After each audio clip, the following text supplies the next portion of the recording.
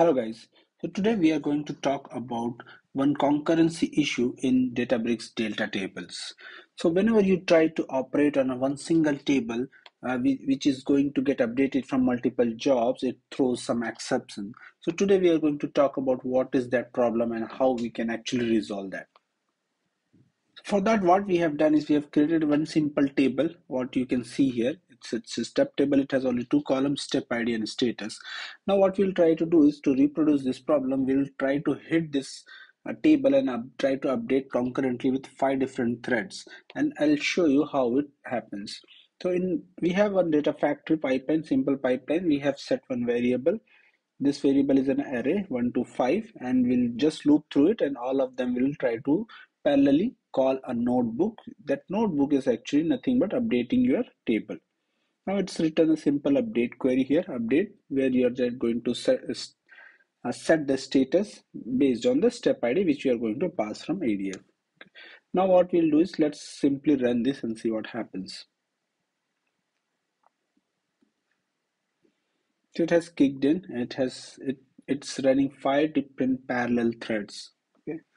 Now what you'll see is one of them or two of them will get succeeded, but the other three will get failed. And I'll show you the exception what exactly it throws. This is documented, well documented, that Delta table cannot handle concurrency when you're using lower version of Databricks runtime. At a higher version, they have given some solution, but for version lesser than 13, it is still a problem.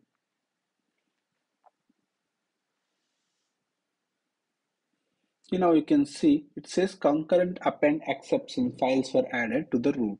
If you go back and see your exception, you will find why it has exactly failed.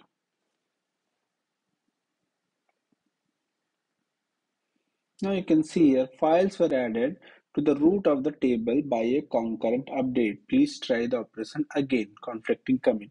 Actually, it also tells you that why it has failed, which job has actually updated it. I'll show you. See, it says job ID 194356, job name this, and run ID. This has already updated it.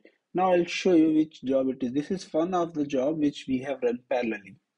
So let's go and check one which has succeeded, because this one which has succeeded has updated it.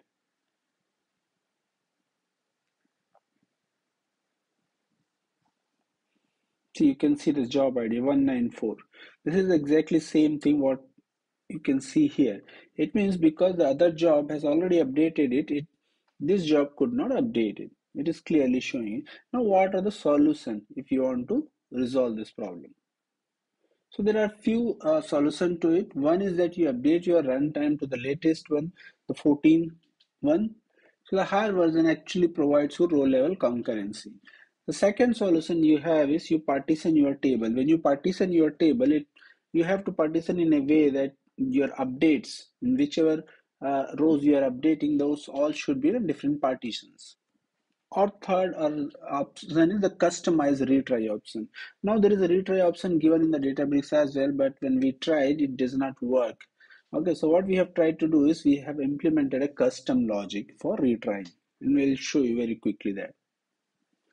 So as you can see in this notebook, we have tried retry write conflict enable true and retry write conflict limit 3, but when we tested this, it doesn't look like it is doing a retry.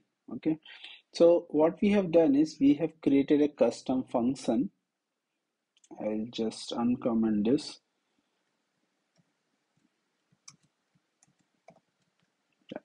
So what we are saying is we have created a custom function called retry call, and we are saying I want to retry it for the 5 times. So slowly one by one we'll keep on reducing it so that we do not execute it more than 5 times, and we are passing the query which we want to run as part of a parameter. So in case there is exception, it will go to exception block and it will reduce my retry count from 5 to 4 and subsequently to 3 to 1. And we are also applying some kind of a delay here so that it does not try immediately within the second, because other processes might still be running and updating it, right? So one way is to apply sleep, right? And when we are applying a sleep, also we are saying take a random range, because if there are 2 or 3 parallel processes running at the same time, if you put the same sleep or delay, it will again try to update the same table at the same time. So to counter that problem, we are saying we are generating a random number between 0 to 20. For example, there are 2 or 3 parallel processes which have actually conflicted because it's running at the same time. If you give all of them delay as 10 seconds, all of them will again try after 10 seconds.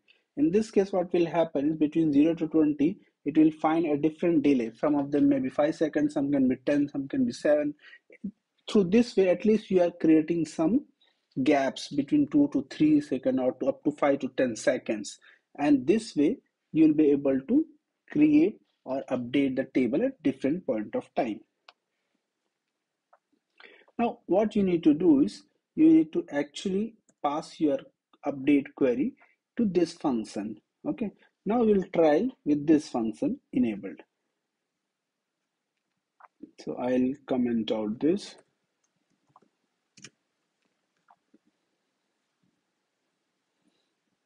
So your retry count, actually you can configure it based on your needs.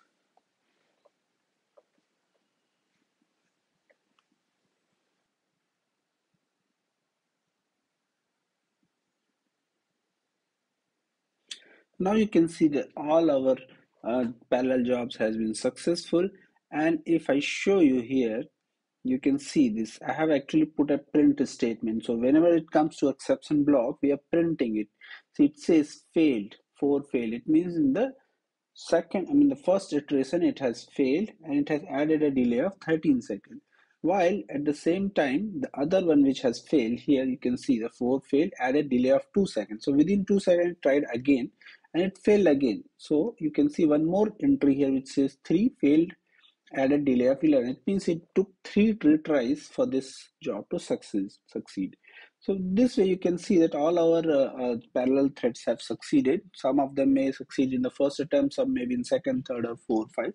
So based on this, you can actually change your retry configuration as well. So this is, I wouldn't say that this is the best way of offsetting your problem, but this can definitely minimize your problems. If you are in a situation where you cannot upgrade your cluster, this is something which you can apply. Thank you. Thanks for watching.